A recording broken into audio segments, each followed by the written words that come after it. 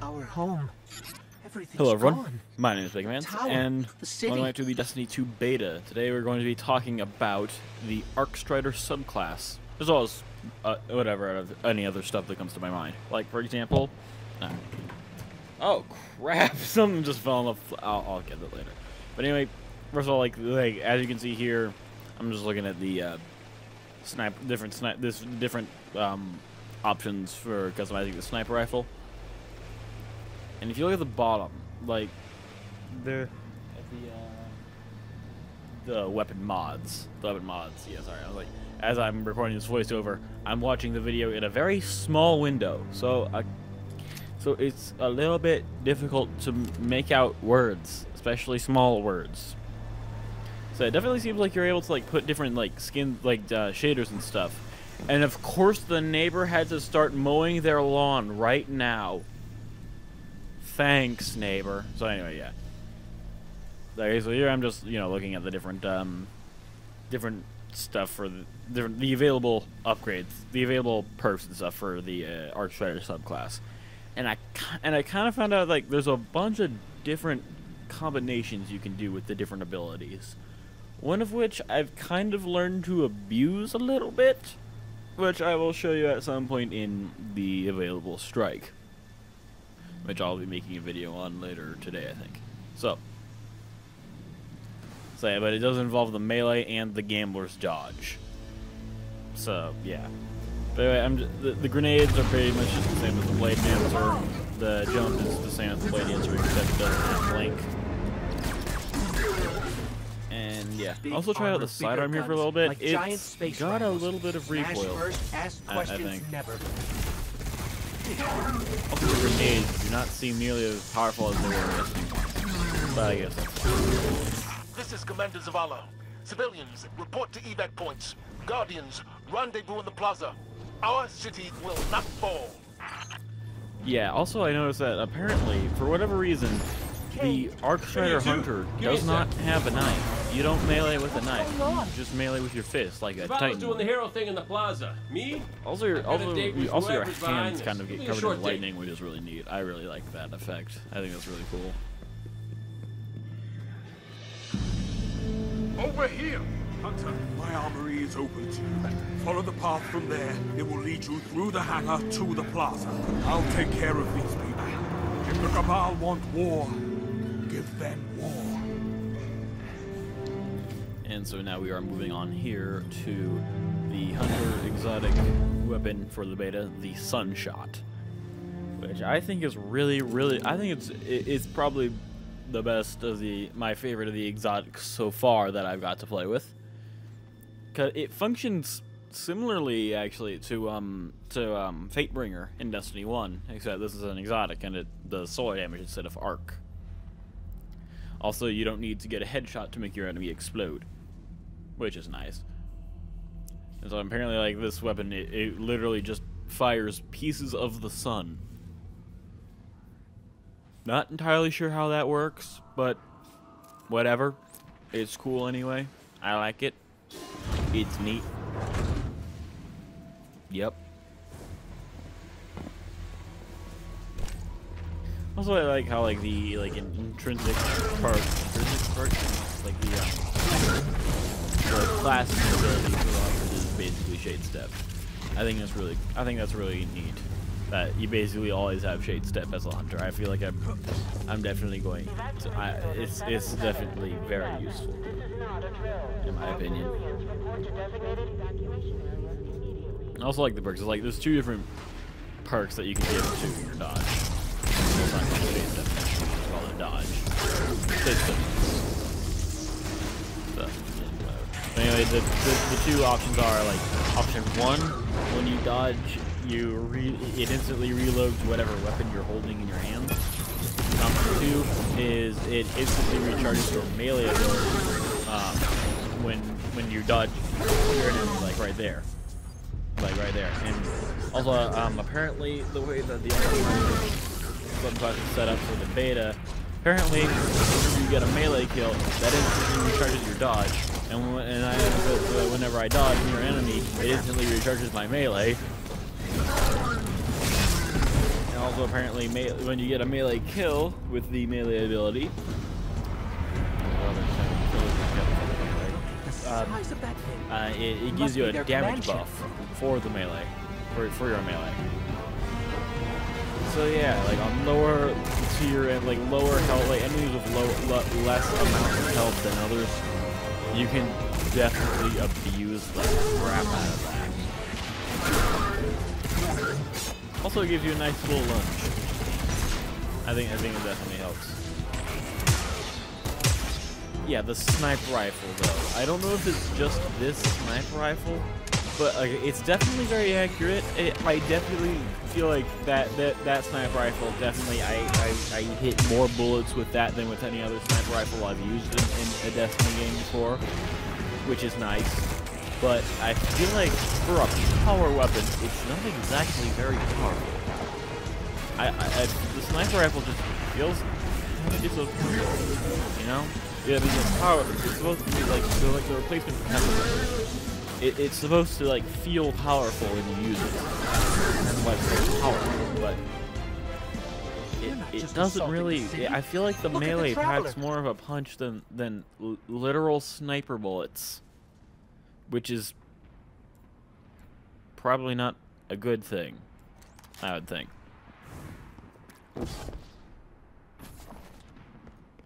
Okay, my ghost keeps tagging these Cabal as red. Also, another thing on power weapons. I noticed that like power ammo does not drop all that much, but Bungie has said that the beta that we have available to us is an older version of the game. It's like a months old version of the game, and it has been changed since.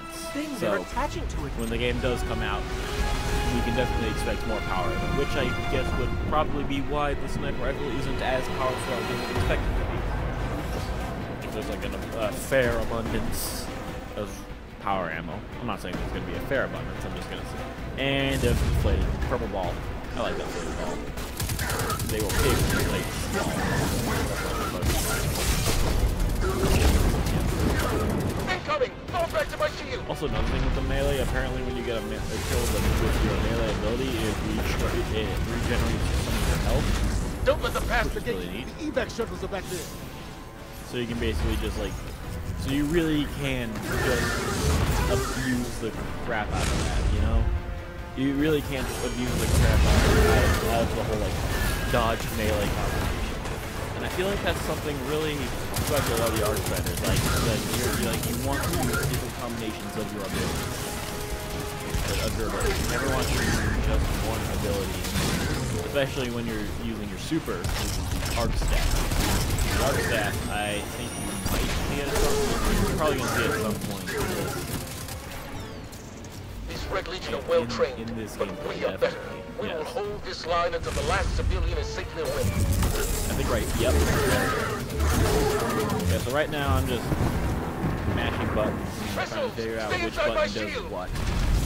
Also, I noticed how you use the footprint box when you have your super active. More Red Legion! Show them what Guardians are made of! The right bumper, the basic like melee button, it basically does like a basic kind of, I guess, melee attack.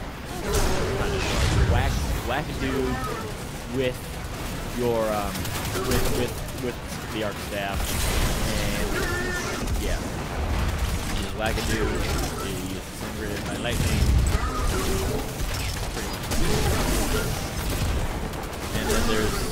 And then there's your right trigger ability, which actually is actually a bit of a ranged attack, which I actually managed to kill the strike boss with.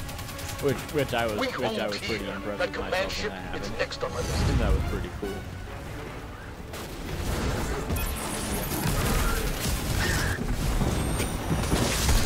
And then there's also like a bunch of different common button combinations you can use while you are using the arc staff, which will actually which will actually like do different things. So like, I know it's like right bumper, right trigger, but I haven't been able to get it to work. I think it's like a thing you smash like the right bumper in midair, like you do like a kind of like swirly thing upwards, which is very neat.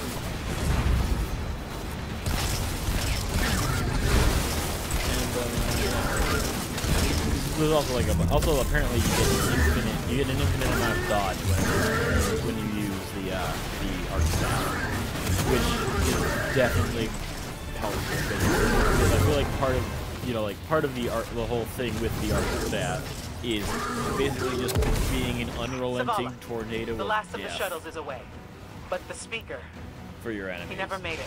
And I feel I'm like going to that is look for just really, really cool. I've I got the plaza. definitely Go really with like Ikora. I feel like the Find the Arcstrider is definitely We're on it, Commander. my favorite so far of the new. I feel like Arcstrider is definitely so far my favorite of the new subclasses because Dawnblade Super does not last long enough. I feel like it just has a very short duration. It's there and it's gone, and that's not. I really hope that Bungie will change that, or they have already changed that because of the beta that we have access to. Words. The beta we have available to us is an older beta. It's an older version of the game. It's not the current version of the game that Bungie is working. It's an old version of the game where the supercharge is slower and power ammo drops less often than it does. Yeah.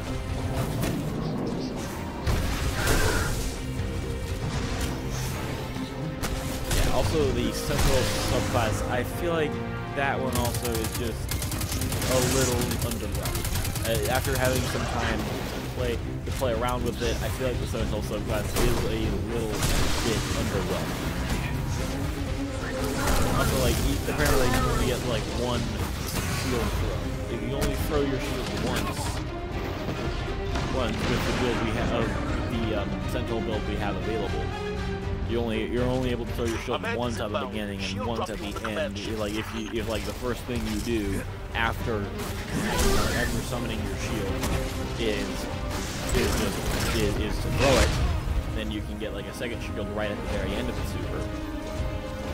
But I know like in the other like tree or skill tree or whatever for the central subclass, you can get a second shield, so for a second shield throw charge. I should probably not record these types of things immediately after I wake up in the morning.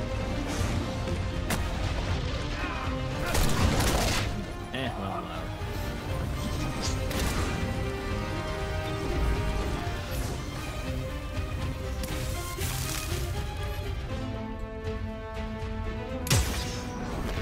Yeah, that's for the Arcstrider. Someone told me you need a ride. I feel like the Arcstrider is pretty good right now. It's just, I don't know. I feel like I was doing the strike for a little bit yesterday. I was doing the strike yesterday, and I activated the picked up that guardian you never shut up about. Arc staff, and you know I started, I was like killing enemies with it and stuff. Hold but on then back there. for whatever reason, like out of my control, like just my guy started, my guardian just started to kind of like magnetize. The supercharge started to magnetize towards the boss, which I did not want to happen. I was like, no, don't go for the boss. Don't whack at his legs. Do something. No, go for the ads. And go for the ads. I ended up getting knocked off of a ledge because that kind of sucked. So yeah, and I feel like Guardian. like Time to kick him the where it Arc Staff hurts. is not the Arc Blade in Destiny 1. Like, the Arc Blade, that definitely magnetizes itself towards enemies. But I feel like the Arc Staff, what it should be doing is, like, rather than magnetize, it does not magnetize a lot. It definitely does not magnetize a lot. You do have much more control over where you go, I feel like, than you did with the Arc Blade. Let us know when the shields are down and we'll hit that ship with everything we got. It's definitely a super that requires a little bit of skill, I feel like, which is a good thing. Because you definitely want to, because I feel like that is definitely a good thing to need to be skillful with something in order to make it work. Because I mean, you don't really want to be like, it should, like, supers should be super. I feel like they're called super. I feel like supers should always definitely be super. Hologram could help. But they shouldn't also, at the same time, be super, like, overpowered, I guess. And so yeah, like the shield generator should be at the bottom. I guess it would make sense for like some supers to be a little more hard to control than others, and for some of them to be a little more simpler than others. Like the Nova Bomb, for example. That one, like for the world, that one is just like you throw it out, you stuff in the Nova Bomb, it goes out, it starts, it explodes, it's good. Like that's a simple super. It's simple and effective. But like I feel like something like the arc staff. I feel like that's definitely more complex. So that's something that I'm definitely gonna have to get used to. That anybody who plays with the arc staff is definitely going to have to get used to and learn to control.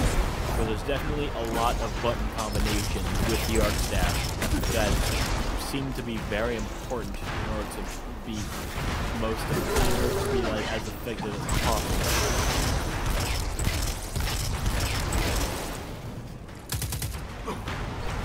So, yeah, I think that's pretty much all I have to say for this. What's your status?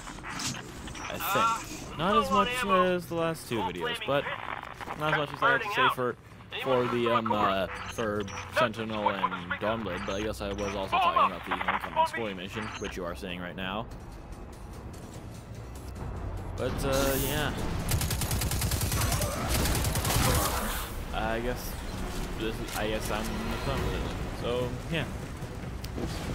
So yeah, I'm just gonna let the rest of the video play out, and thank you for watching. Like and subscribe if you like this, and yeah. Okay, then, bye.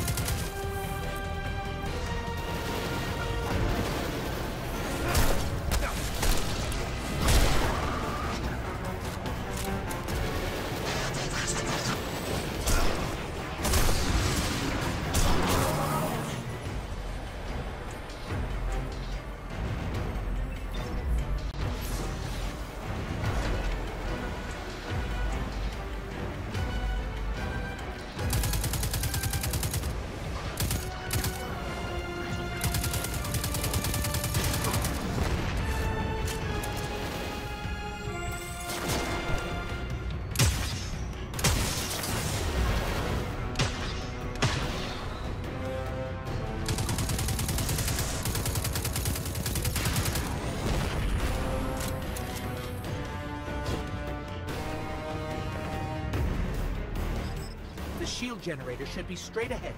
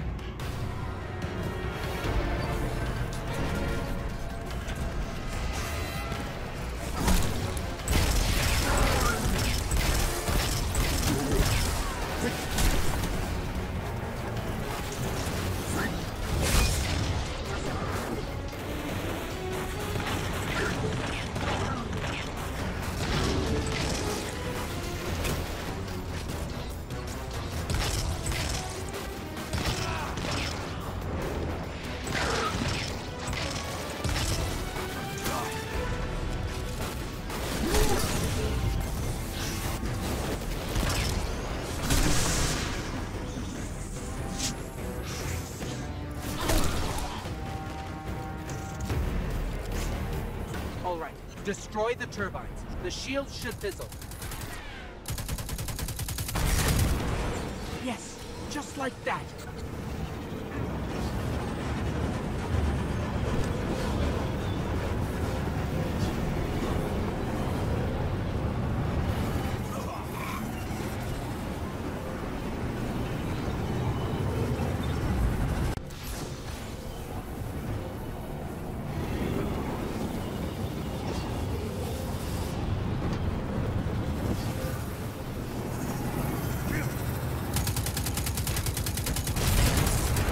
Levels rising. It's working.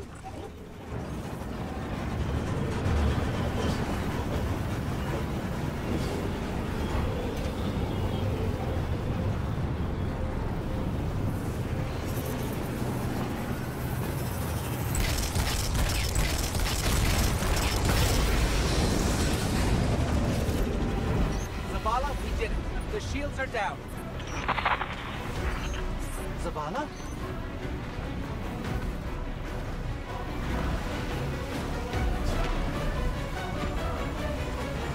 Amanda, we're headed topside. Amanda! Anyone?